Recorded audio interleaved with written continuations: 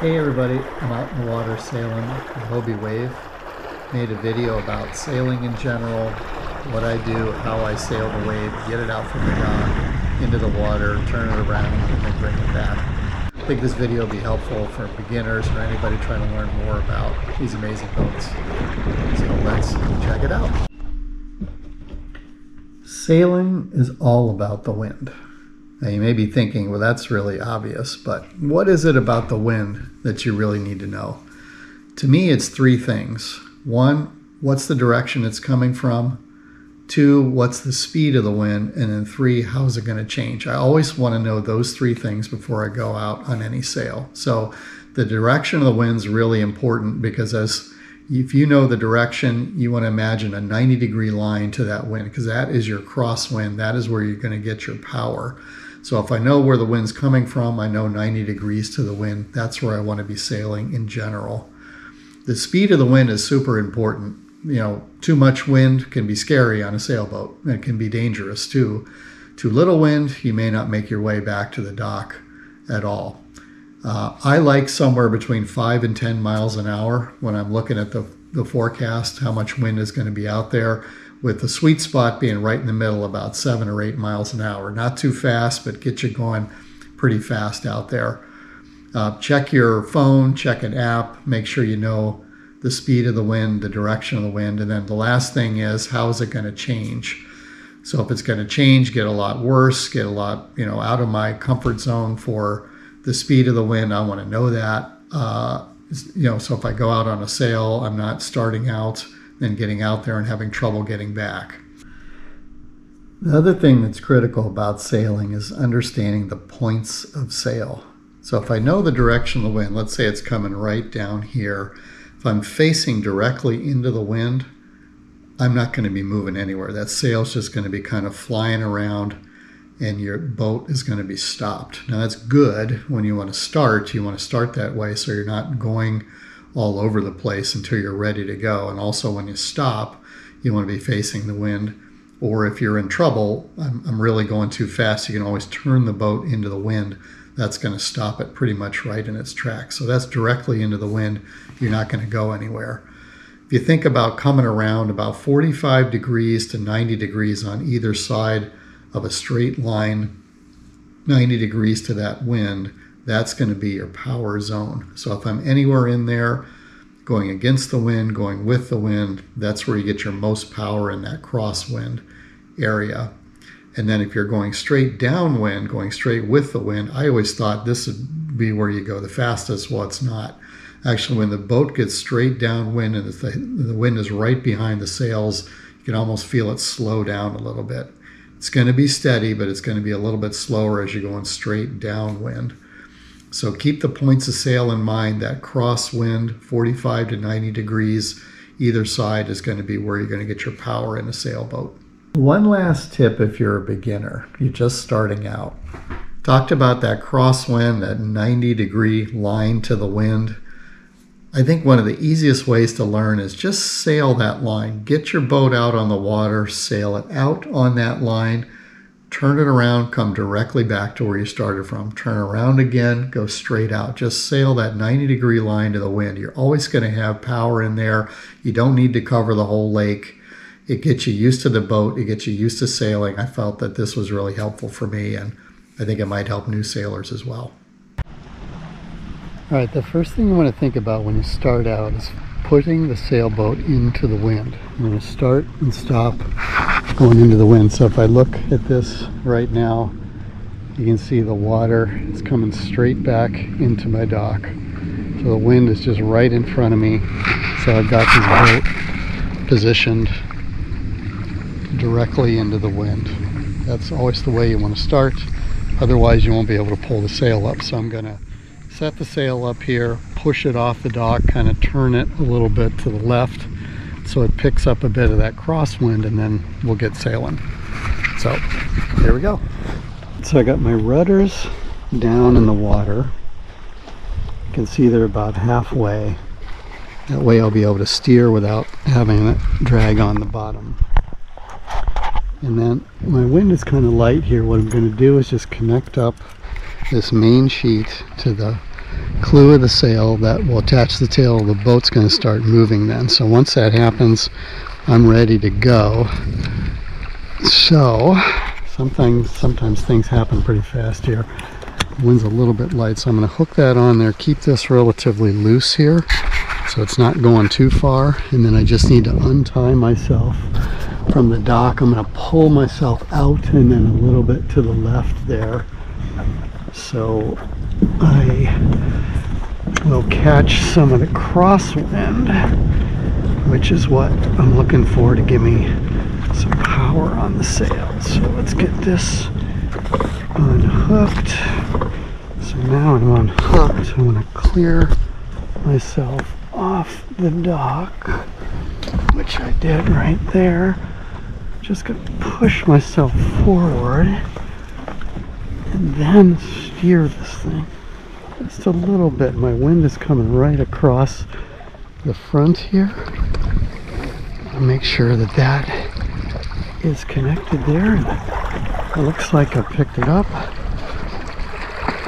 And that's the way to get started. Now you're just steering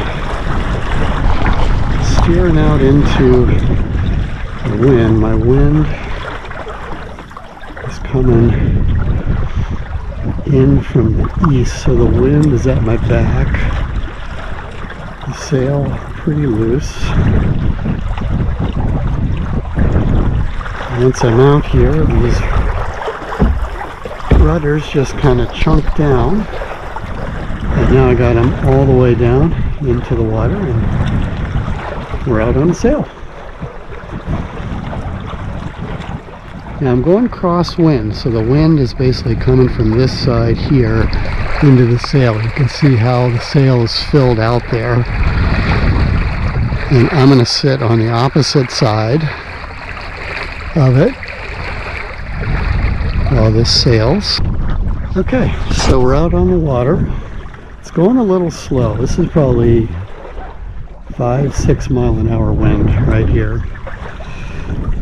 So the way to increase the speed or decrease the speed is all with this here, this main sheet. So this rope is called the main sheet. I'm going to control the speed by tightening the sail. The tighter the sail, the faster the boat is going to go. The looser the sail, it's going to slow it down. So right now I just feel myself picking up a little bit of wind. So it's starting to pick it up. You can see this is maybe about medium tightness right now. At the bottom here is the block. So if I want to release this, I'm going to go, if I want to let it out, I'm just going to drop this there. That'll let it out, and then snap it back in like that. That'll tighten it. So it was just loosening the sail a little bit. It really just takes getting a feel for this. You know, how fast do you want to go? If you get going too fast, you want to snap this thing down and let the sail out. Thing's going to slow down right away. And then pull it back into that block so it's tight. Now I'm going too slow. Just going to pull that thing. Pull it towards me. That's going to tighten up the sail. Again, the angle of it, I'm going to try to stay in the crosswind here. And sometimes when you get a little bit slow, it'll almost lose the wind like I just did right there. You just have to kind of wait sometimes for it to pick up. And understanding the direction of the wind is all important, like I was mentioning before. You're in this crosswind, that's when you're going to get your power. So a lot of times you feel the boat sort of just kind of picking it up a little bit, and then all of a sudden it'll really catch wind. I'm going right across it here, maybe 90 degrees, not quite 45. I can see the waves coming in this way. That's basically the direction of the wind. You can also look for flags. Flags on the shore. If you're not sure of the direction of the wind, you can always look for the flag, see which way the flag is blowing. This has just started to kick up a little bit here to give you a little bit of speed. So one thing that's good to know about the Hobie wave is you got a lot of sort of space on it to sit at, I'm sitting here right on the edge. When the thing starts to speed up, it's good to just lean back on these bars here, the keeling bars. Get your weight shifted away from the sail because the wind force is pushing that sail out, and the boat is going to tend to tip towards the sail. So you want to put your weight on the other side of where that is. That's going to help balance it out. Now the faster you get going, the more you want to be over here, away from the sail, because that's the way you're going to balance. The slower it goes, you actually want to creep into the middle. So if I creep into the middle, the boat's even going to tip a little bit there towards the sail. If I go to the back, it's going to level out a bit more. So the balance, where you sit on the boat makes a difference. One nice thing, I really love this about the Hobie Wave, is this tiller bar here is very steady. And I can take my hand off of that entirely. It's just going to stay in place. A lot of times you get a rudder on a sailboat and it is something you cannot let go of, or else you totally lose control of the boat. So it makes a nice armrest for your steering arm here, but it's also something you don't have to keep your hands on. You just keep your hands off of it, let it go. It's going to stay, especially if the wind isn't real strong like this. It just sort of stays right where you want it to be. There's two ways you can turn around in a sailboat. You know which direction the wind is coming. You can either turn with the wind, which in my case would be going over to the right, or you can turn into the wind, which is going to be to the left. Now to me, it's always easier and better to turn into the wind if I'm going to turn around. And the reason being is that the boat is going to slow down enough, and the sail will sort of fluff until it gets reset. It's kind of an easier reset to do it that way if you're turning into the wind. But you need enough wind to be able to turn into the wind. So if I was to try to turn into the wind right now with this wind dying like this, I'm not going to go anywhere because I'm barely even moving. So when the wind slows down considerably like it is right now, the only way to turn this boat around is to turn with the wind, which is going to be to the right here. So usually I like to let the sail out a bit and have it be a little bit loose. You need some momentum if you're going to turn. You know, I got a little bit going here. This is slow enough that my turn is going to be with the wind. And if you're not sure, you don't want to spin around too fast, then always loosen up your line there. But I think we're pretty good. So when I do this, I'm going to turn to the right, pull the rudder back here, then I'm going to shift my weight over to the other side of the boat as I'm doing that. And it's kind of in a quick motion to get the boat pitched around. So here we go. And what I'm waiting for is the sail to pick up the wind from the other side. And sometimes if the wind is really slow, like it is right now, you got to kind of push on these rudders until that happens.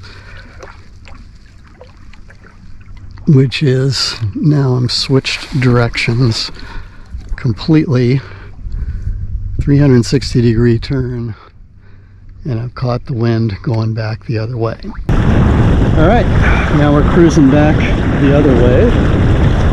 Caught the wind pretty nicely here. Again, I'm at a bit of an angle to the crosswind. That's where you want to be. That's your power zone on the water. These waves are probably, I'd say, 5-6 miles an hour. So this is sort of towards the lower end of where I like to sail, but it's a comfortable sail, and it makes for a good day to do some recording. Absolutely love the boat. It's just the wind and the waves. That's it. Quiet, no pollution.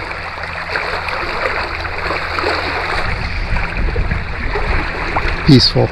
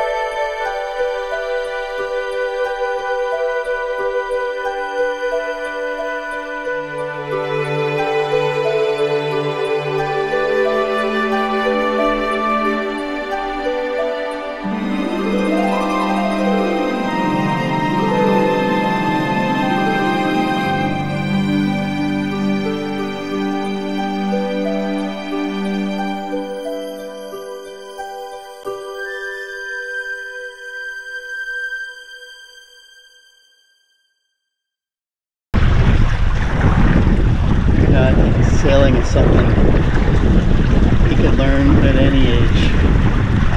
I learned late in life. I've been a boater for a long time. I was never that comfortable sailing. I learned to sail when I was, I don't know, my early 50s.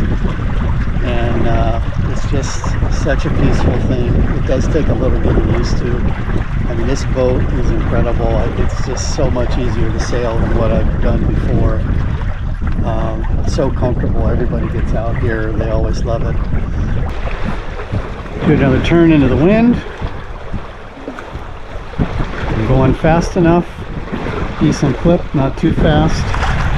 Sail's about a medium length out. So here we go.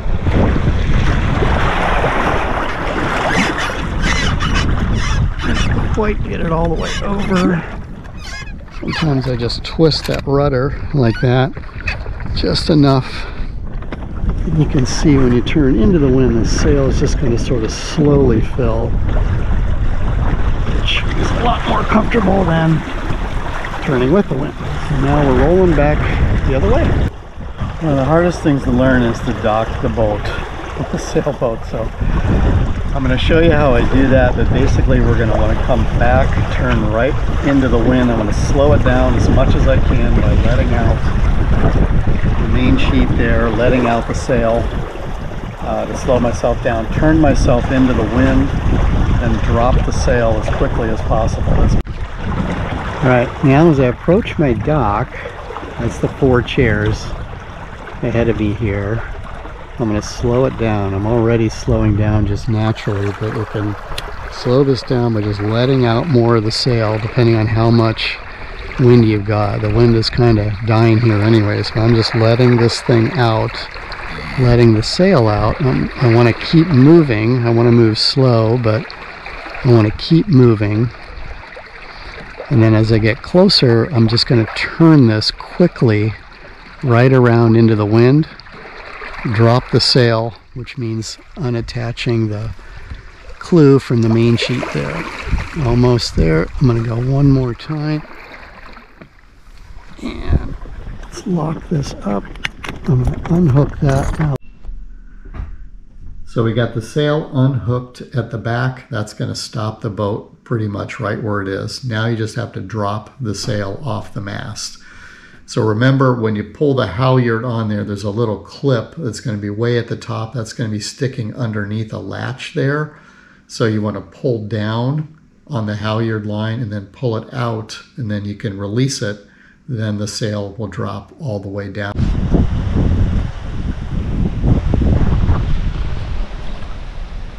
All right, that's it for the video about the Hobie Wave. You get out on the water on one of these things, it's going to put a smile on your face, that's for sure. Thanks for watching.